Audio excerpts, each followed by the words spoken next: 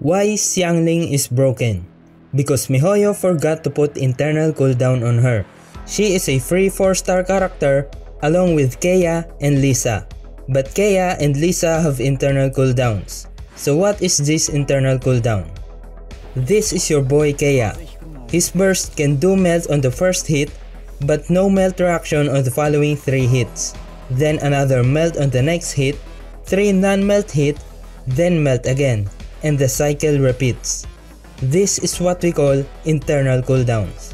Whenever Cryo meets Pyro or any other elemental reactions is made, be it geocrystallize, swirl, transformative, or amplifying reactions, not every hit will be an elemental reaction. Every character has a unique internal cooldown designed to them. Now this is your mommy Lisa. Our mama has a quicker internal cooldown than our boy Kea. Mommy can trigger overload reactions just after 2 hits of her burst. Compared to Kea, he needs 3 hits before triggering another melt reaction. So let's take a look on Xiangling. This is Xiangling with no vaporize reaction. I will put the non-vape damage here. Now this is Xiangling with vaporize reaction. We did not see any non-vape reaction here. My non-vape reaction should be at 300 damage. But as you can see here in this clip, there are no 300 damage here. Everything is above 500. That means that every hit is a vaporize. So why does Xiangling have no internal cooldowns when Kea and Lisa have it? They are all free characters after all. They should have been designed the same way. Having no internal cooldowns, Xiangling applies pyro damage very fast. So let's review it again. Xiangling's Pyronado hits twice per rotation in this plant. The plant's hitbox is large, so the Pyronado's hit might be hitting it again even when rotating at the back of Xiangling. You just cannot say that Xiangling is only good on mobs and smaller enemies because of her AoE. Facing bosses with large hitbox, Xiangling's Pyronado does a double damage. With a double damage per rotation of Pyronado and add in the Goba, that's a massive pyro damage application.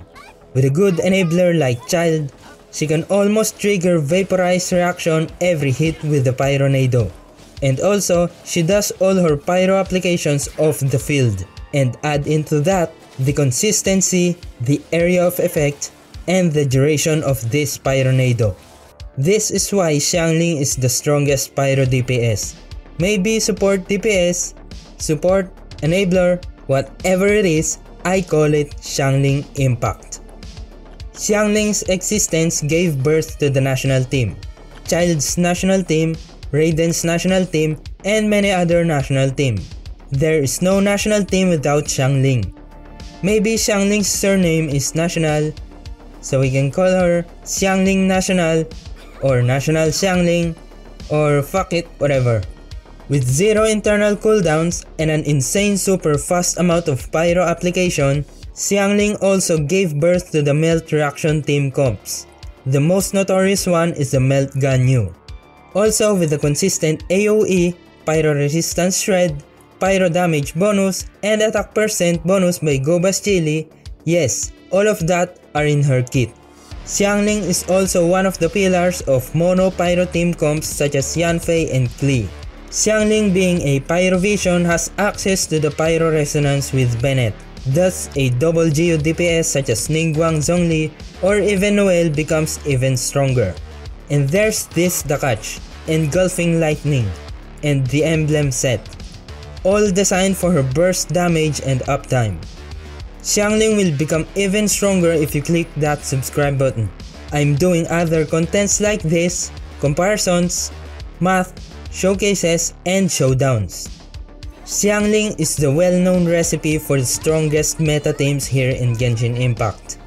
For example, I can one-cycle the Primo JV shop with Child's national team, and even destroy the first wave of the Abyss 12-1 and leave enough firepower for the next wave, cutting their health bar to half with a single rotation.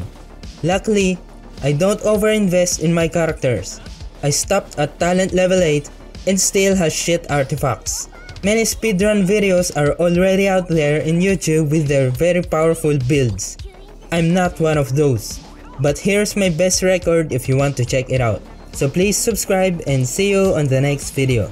If you want more in-depth character analysis like this one, please comment down below. Perhaps we can do Bennett.